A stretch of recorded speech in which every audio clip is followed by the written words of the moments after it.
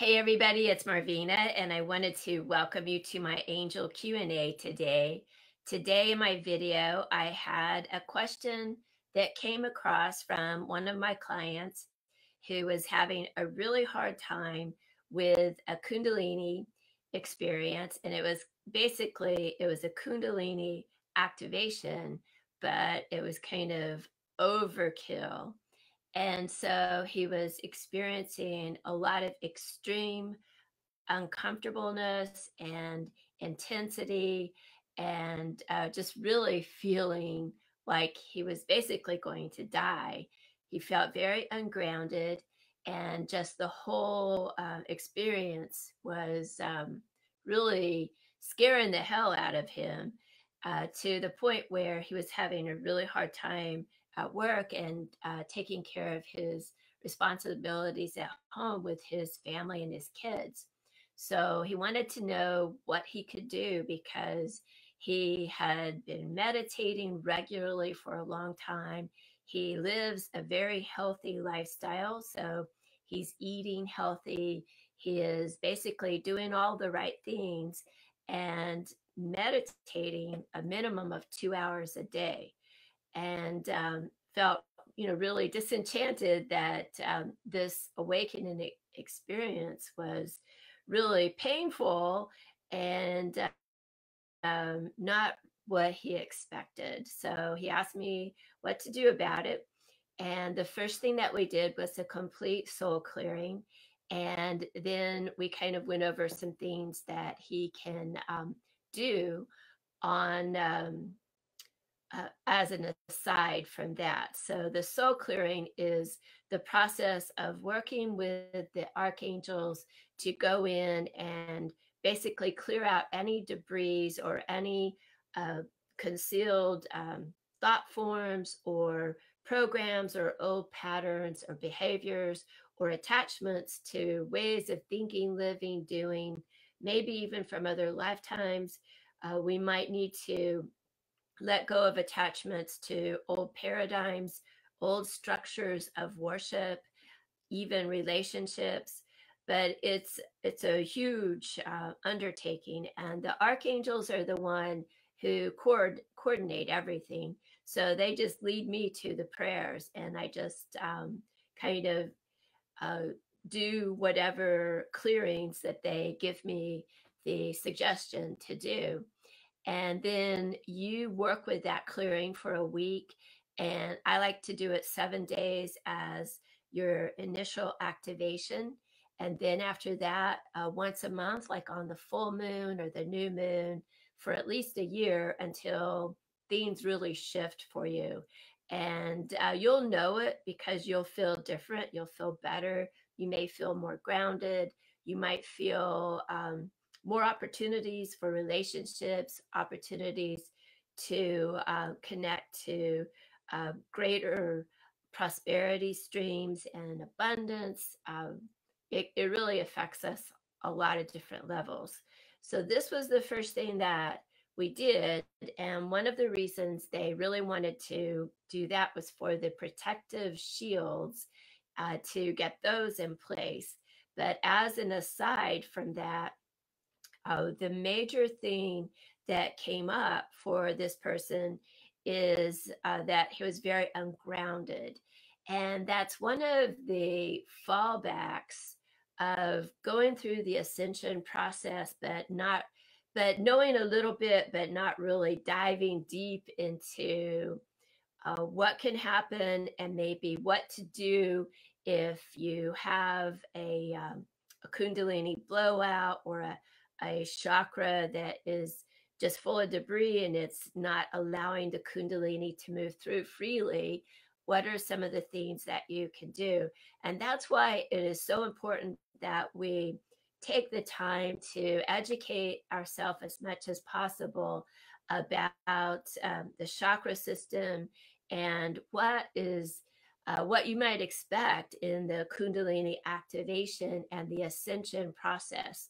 So last summer I did a whole bunch of videos, at least 12, on the 12 major chakras and what types of issues might potentially be stored in those. So, and we don't always have issues in them, but in those videos, I go over just some of the themes that could potentially be found in those chakras, and how you can work towards clearing those chakras, which archangel would be helpful to ask to get some insight. Like, for instance, if you feel like your heart chakra is blocked, then you might want to engage with a different angel or archangel to help you clear out any issues in there.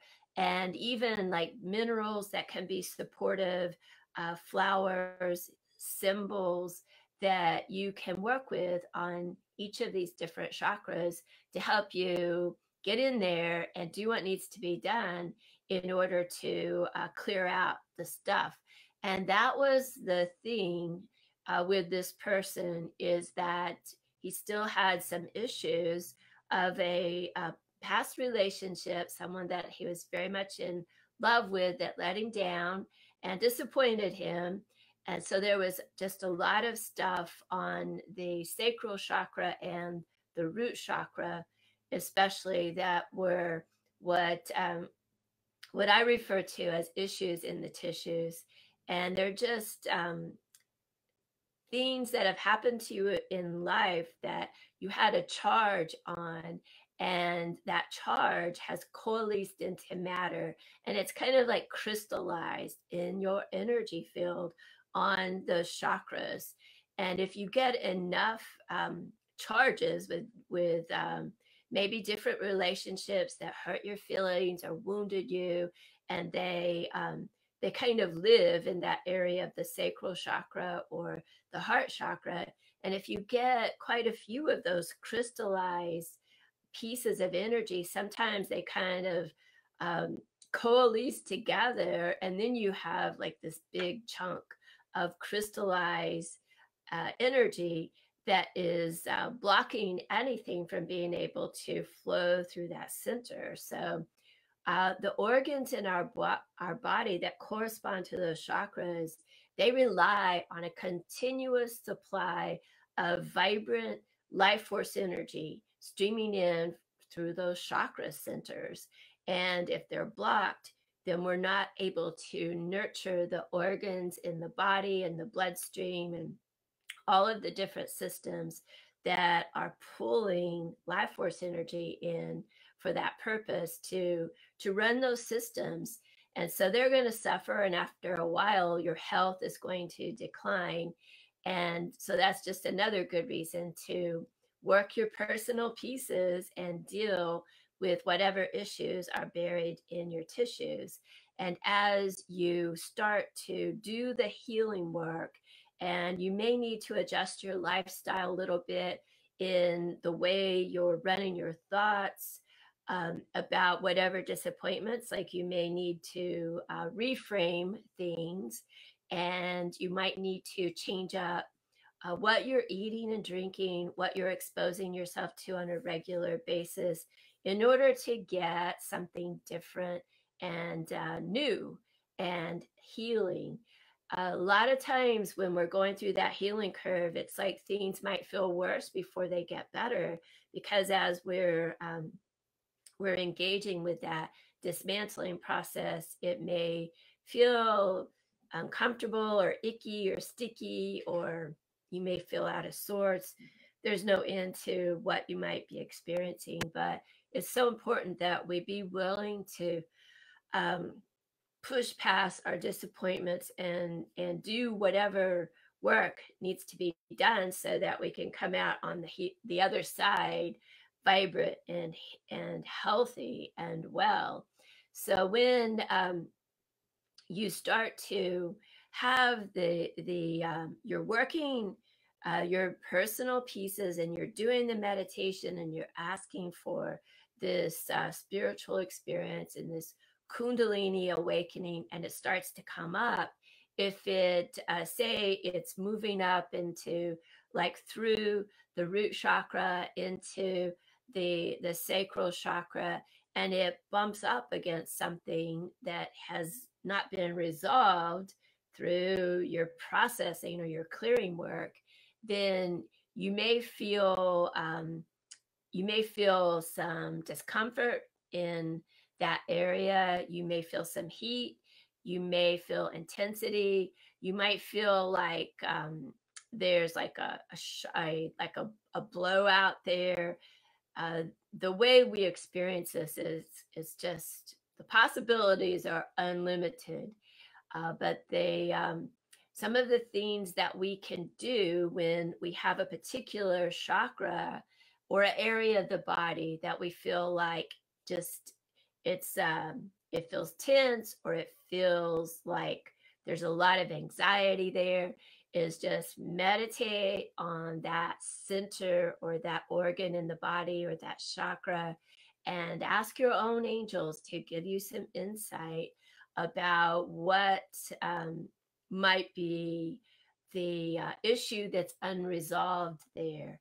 And I really believe that the universe abhors a void. And whenever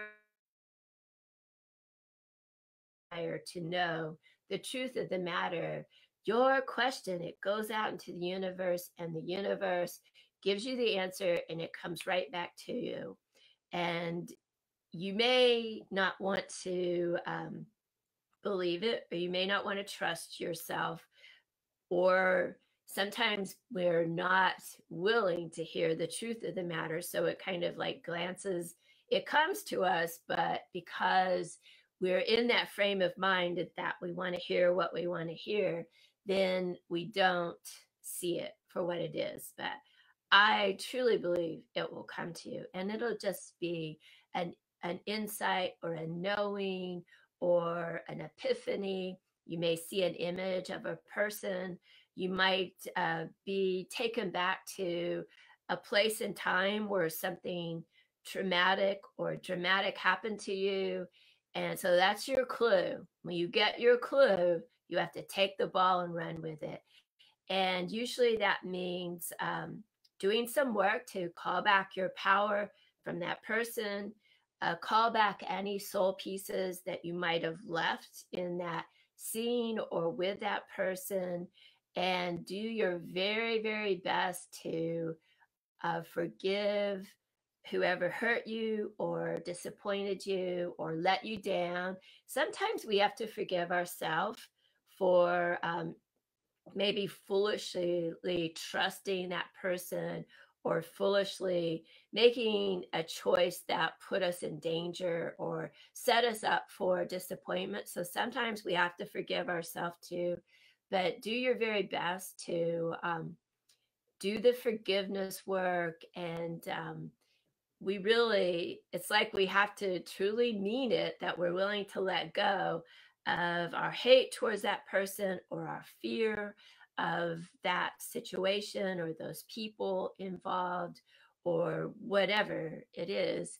We have to just fully give it our attention and do our best to reframe it, look at it from a higher place, get all of the value of whatever lessons are learned about mankind, about humanity, about whatever that we can pull from that, and integrate all of that we can learn from it, and call back our soul pieces, call back our power, and then put that piece behind us. And as we're able to do that, the energy will be able to shift, and we'll be able to let go and clear up those frozen, crystallized thought forms, and the kundalini energy will help us.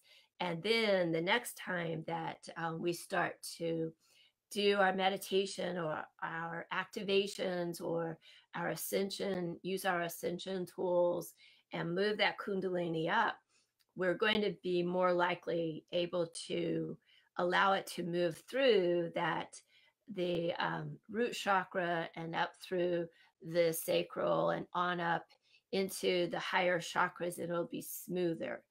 And if it hits another like bump along the way, don't get disappointed. Just realize that this is something that it's our life work. Our life's work is to do our ascension work and to activate and step up into our shining and into our beauty. So we're not going to do it all in one day usually.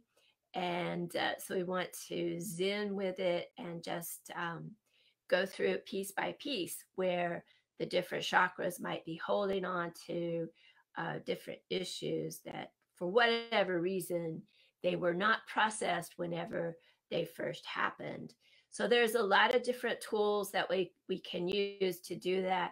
And unfortunately, sometimes whenever we're such a fast tracker like you are, this person that asked this question, that are you're eating healthy and you have been for a long time. You're doing spiritual exercises like yoga and meditation, and you have been for a long time. And you really put in the elbow grease and you start to get those activations and the kundalini awakening, but there's still some pieces that are unresolved. There are times when you may have to kind of what I call dumbing down your routine and maybe doing some things to ground more.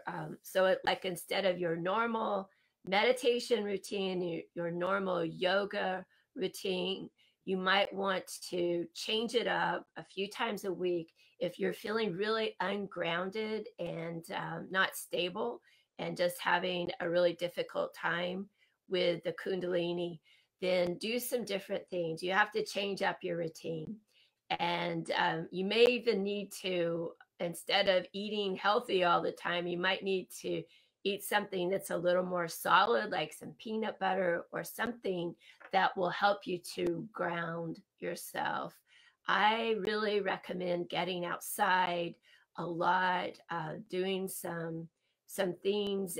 Outdoor activities are outstanding grounding ways, tools that you can use to help you stabilize yourself and ground that excess kundalini energy, and give yourself a chance to like heal and pull yourself back together again, and learn really good grounding techniques like before and after every meditation. And for you, you might need to do some grounding visualizations before you go to sleep at night and when you get up in the morning. One of the techniques that is really powerful is just to imagine that you have a cord that is running down the back of your spine, and before you do your meditation, just imagine this like a silver cord, whatever color feels right to you, a golden cord or a silver, just going straight down the back of your spine, and just in your imagination, just push it down through the chair that you're sitting into, and then just see it going down into the floor and on down into the ground beneath you. And imagine it going through the sand, through the soils of the earth, deeper down into the earth, down through the gravel, the rocks and the stones, pushing straight down into the core of the earth mother, all the way down through the boulders into the center of the earth. And when you get into the center of the earth, you just imagine that there is a giant boulder there or a giant tree, something that feels really substantial, and just throw that cord around that tree and tie it off, and just trust that etherically you are connected very solidly into the center of the earth. And just, use your imagination, affirm that to yourself. I'm grounded, very solidly into the core of the earth. And then with your mind's eye, just imagine yourself just kind of going hand over hand over hand and putting your hand on that cord and going, crawling back up through the center of the earth, through the lava and the boulders and the rocks, the stones, on up into the sand, through the soil, into the house, back into your chair, back into your body, and just know that you're very centered and grounded into the core of our Earth Mother. And another technique that is good whenever you get through with your meditation, I always like to have something to eat and drink in the room with me, like some crackers or a cookie, so a glass of water or a glass of tea, something to eat and drink, because those two things together are just really good ways of helping you to kind of get all of your dimensional selves like grounded back into this particular body, because each and every one of us are very multidimensional. All of us are. And even if you don't have a metaphysical / spiritual bone in your body, so you think, you still are, you're multidimensional, and we can function dimensionally. And we are made to do that.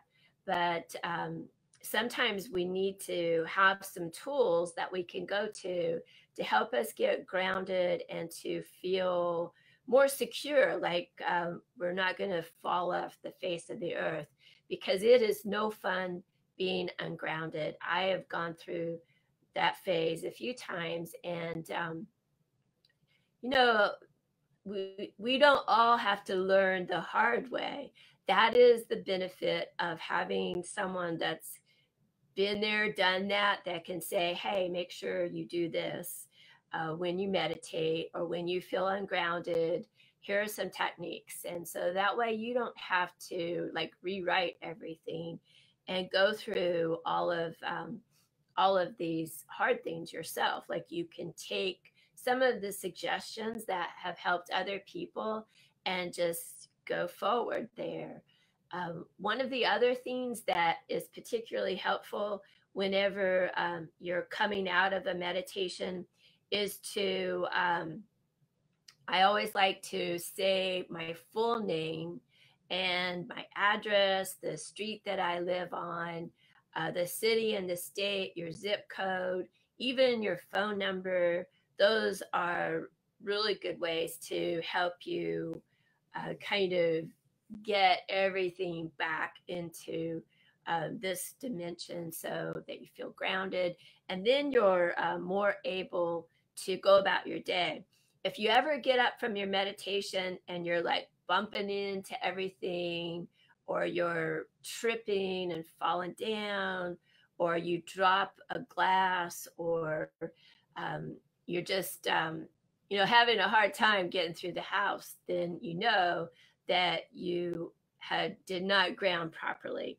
So those are just some tools. We all need a handful of tools that we can go to that can help us do what needs to be done, so that we can go through this kundalini activation, this ascension process.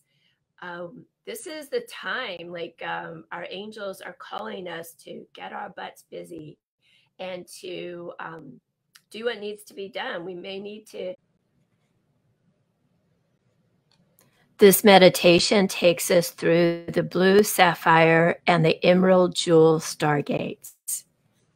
There are infinite stargates within a Stargate network system, and each one of the stargates is a nexus point for the matrix structure within infinite matrices, and each matrix is an infinity. Today, I present to you 2 stargates at the celestial level that can be utilized for healing, for activation codes, for path working towards information, and fifth dimensional Merkaba activation.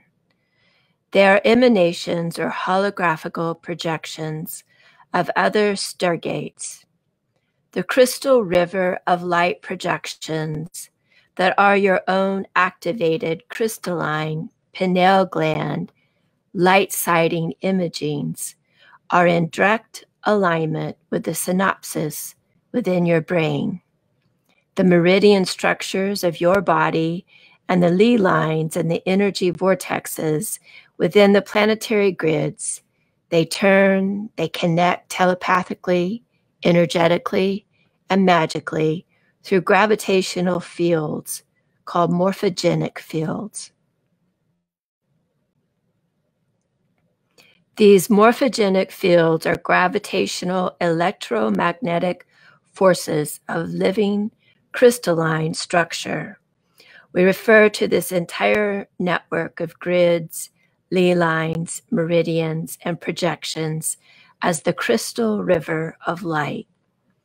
They are one unified field, and what affects one affects all. It creates effects as you will. When you utilize the power of your own crystal river of light through visualization, through pineal gland crystalline activation, and to connect with the imitations in the ray of jewel and gem light star codes, you fuse your DNA with the encoded star time capsules of Stargate and receive genetically encoded information. This encoded information is an immortality blueprint. So let us begin with the crystal river of light activation for the Emerald Stargate. The first thing that you want to do is visualize a beautiful star within the hyperspace world that is your inverse inner landscape. This star shines with a beautiful emerald light, and it actually looks like an emerald in the sky. Within your hyperspace reality, you are able to fly into the cosmic sky and visit the stars. You can fly upon the Pegasus, the winged horse in the visualization, which represents your Merkaba vehicle, or you can grow your own wings through your imagination. And once you travel up to the star in the sky, you see there is a place where you join. You hold your hand up in front of the emerald star, and you see the little filaments or cords of light coming from your hand and merging with emerald cords of light within the emerald ray of star. And once you do this, you see a shimmering emerald portal open up within the middle of the star. You fly forward and you stand right in the center of the emerald star. You might visualize the green ray emanating from the center of the heart, and it's emerging with the emerald ray of the Stargate. You do not pass through this activated Stargate. You can do this at any other time and see where the visualization might take you. But at this time, you are receiving codes for healing, for DNA reconstruction, and for information.